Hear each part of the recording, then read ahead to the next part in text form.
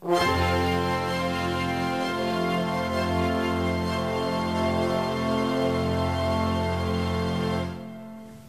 again and welcome back to Viewpoints on the Line. We're going to go straight to you now on the phone line. Cindy on line 5. Hello, Cindy. You're on the line. Hi.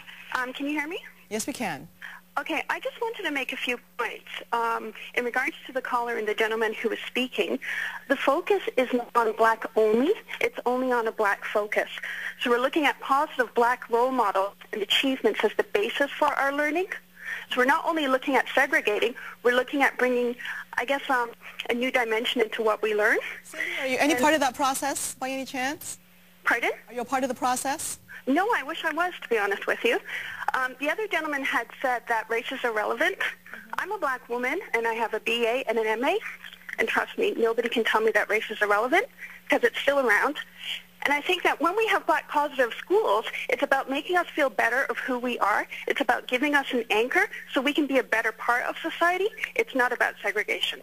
Okay, thanks for your call, Cindy. We're going to get, yes, you have something to say about this. Yeah, I just wanted to address that. I mean, I'm not saying that race isn't taken into account. I'm saying race shouldn't be taken into account. It should be irrelevant. And if we don't teach kids that, they won't learn it. If we set them up in schools where they have role models that match their skin color, what we're teaching them is that race is very relevant and that your achievement, your likelihood of success in the future is based on the availability of role models from the past. Role models, schmo models. The fact of the matter is every human stands on their own 2 feet. They either choose to succeed or they choose not to succeed. And the fact that someone of the same color succeeded or failed is no reflection on you. You know, you got a point there. Just to sum it up, we were talking during the break about the whole issue of character education, and you were saying, well, how dare one race see themselves as superior to another. Unfortunately, that's what we're grappling with. I remember once, and I'm trying to sum all this up very quickly, we've had a guest on, Denise Jones. She said she chose to send her child to a black doctor. I understood this because I think there's a reality out there. A lot of the black population are under the impression that unless you can play basketball, sports, and I'm not putting that down, or you can entertain people, you're worth nothing. Because generally speaking, the role models in the media that we've seen, and generally speaking, fine, people are used to the image of the Indian doctor, the white doctor, the Asian doctor, but when it comes to the black population... Dr. Huxtable. Well, I love Dr. Huxtable, okay? I love Dr. Huxtable, and yes, we have that as a role model, but generally speaking, we don't get enough of that. So I could understand the individual needs of different community members, but I also like that idea about character education that you were saying in the break to be in the schools. Yeah, I think... We all need to learn here. Right, we need to learn that the absence of a Dr. Huxtable doesn't mean that black people can't be doctors, and in fact, the fact that someone in your class happens to be black and that you happen to be white, look, you know, just because your great-grandfather was a president doesn't mean that you're able to be a president. And just because his great-grandfather wasn't a president doesn't mean he won't be the next one. So we have to teach all children of all races, if you want, all human children, let's put it that way, that they've got to respect every human being as a human being. But what do you do about the Yolandas of the world? That she comes here, her child goes to school, suffers racism. I remember at one point, the Muslim Canadian Congress said, if you want to fix your problem, this was a statement they issued, widespread, if you want to fix the problem of violence, then fix the racism problem. It's something that cannot be swept under the carpet. There are those who try to do it, but it's there, and you've got people like Yolanda, her child is in the school system, suffering prejudice, so what does that kid do? Develops an anger, goes to a group that has that same anger, and before you know it, you've got an explosion on your hands. You do need a multi-layered approach in addressing these things. Racism is a problem. That doesn't excuse the fact it does not excuse that if you are a victim, that you have no personal responsibility to how you react. There's racism, then there's responses to racism. Yes. But just to say we're going to pursue an agenda of what I call entitlement, to say, I need this because I have a specific case. You cannot excuse that. That's a race to the bottom. Because so just like, oh, you have to give me this hands up because I'm just so much more disadvantaged than this other person.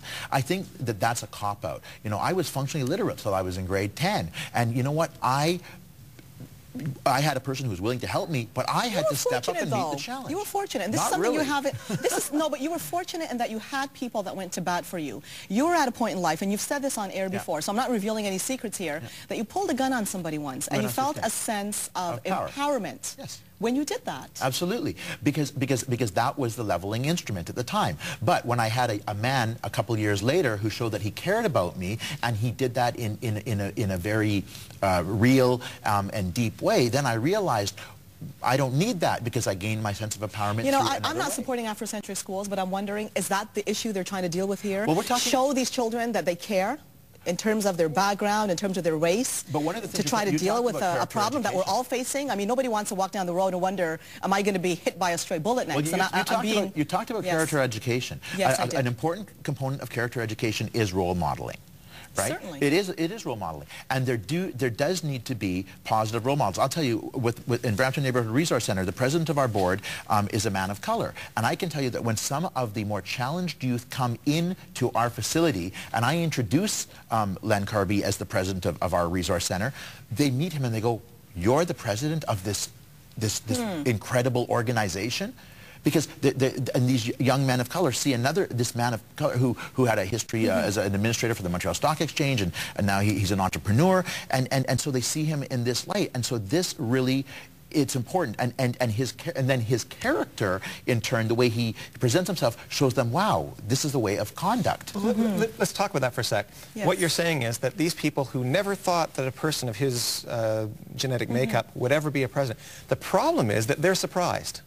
Exactly. They should never be surprised. And that's the point there. Right. They shouldn't in itself. Right. In itself. The fact that a role model helps people to be surprised and break down, that is not so much a cure as a way of identifying that, oh my goodness, we've got a problem here. And the problem is, no one should ever have to go through life thinking, well, if I haven't seen one that's the same color as me, I can't be like that. From the get-go, we have to say, even if you've never seen anybody like you do it, you're just as likely as any other hard-working, thinking person to succeed. Do not value your race, whether for the positive or for the negative. It is of no consequence. We should never be saying, wow, look, a green person can do that. We should be living our whole life as though, sure, maybe a purple person will too. But we're not there yet, and I think we're not there yet, and I think in the interim, look, Martin Luther King is a role model to all people. Gandhi was a role model to all people. We're going to have to get you to hold that thought, Anthony, because we must go for a break now. We'll be back to you on the phone lines after this. Stay tuned.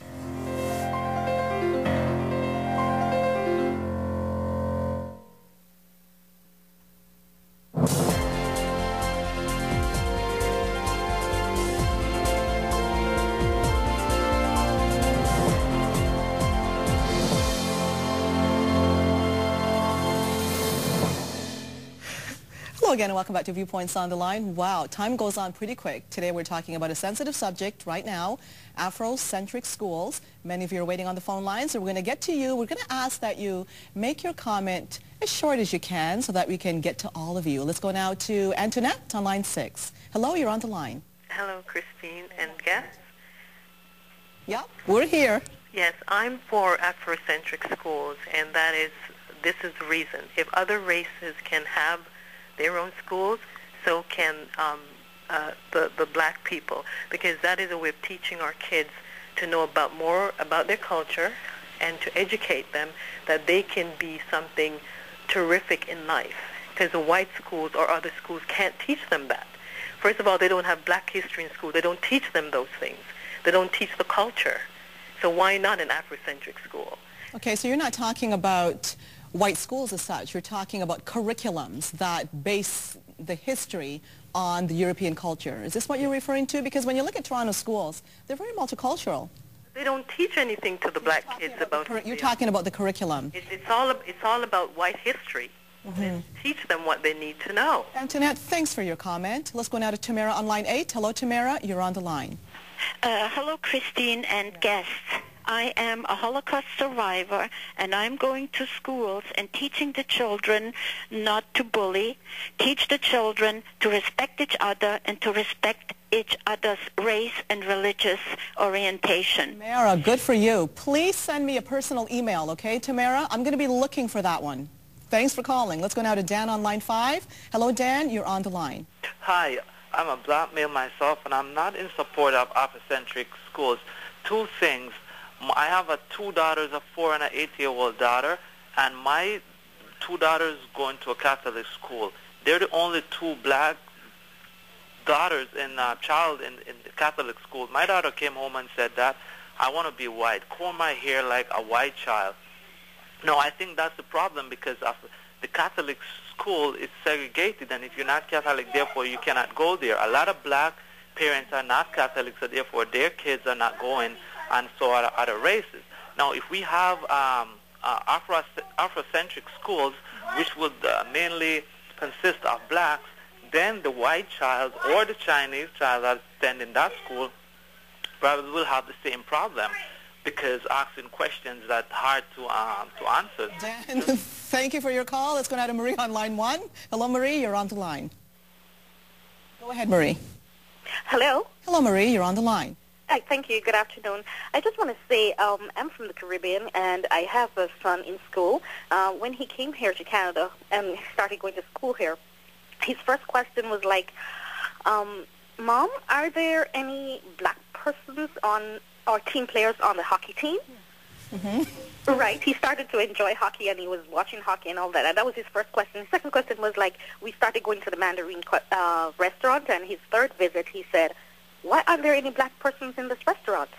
Mm-hmm. And his other issue was that when he joined that first school, we're living in a Jewish neighborhood, and he loves soccer. Mm-hmm. And he came home and he was crying, and he said, Mom, these boys won't let me play with them. I said, you know, you're new, so, you know, you'll get to know them later on. Marie, where do you stand on the Afrocentric schools? I'm sorry? Where do you stand on that issue? Are you in support for them? At first, I was kind of against it, but now I'm starting to think that probably we should have Marie, thank you for your call. We're running along in time here. Let's go now to Lena on line 7. Hello, Lena. You're on the line. Go ahead, Lena.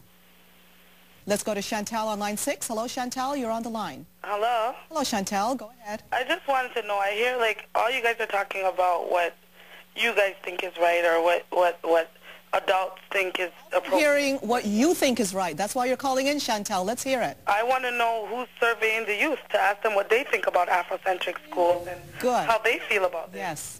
Good question. Yeah, now, you work a lot with youth. And that's what I said. I was on with Michael Enright, and it'll be on CBC on Sunday mornings. But the thing is, that's what I said. Michael Enright said to me, how are we going to address this? And I said, we need to ask the kids. And that's what I do. And I will tell you, Christine, I spent half of my early years from kindergarten to grade 12, half being the only person of color in a classroom.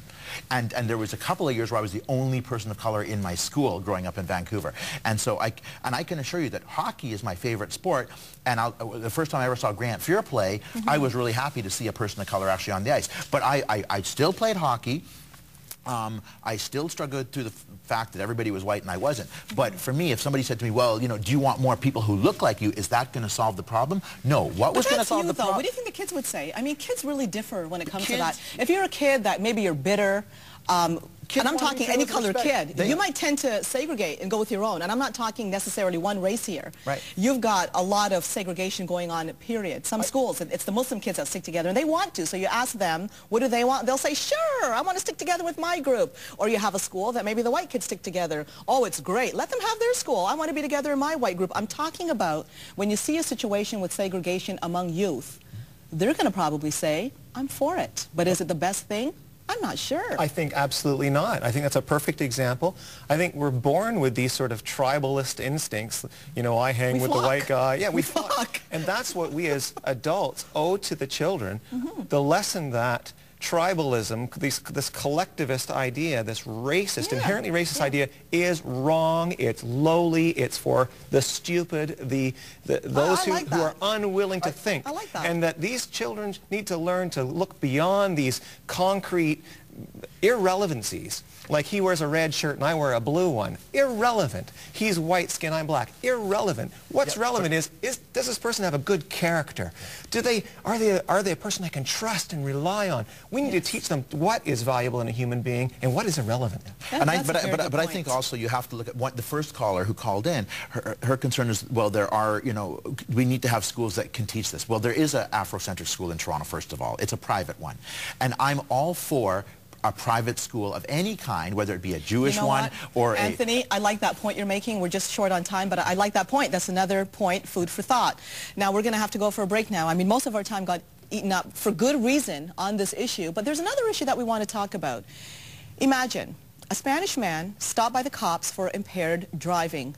No interpreter present. The judge eventually rules, well, the charges are thrown out. We want to hear what you think about that as well. We'll be back after this. Stay tuned.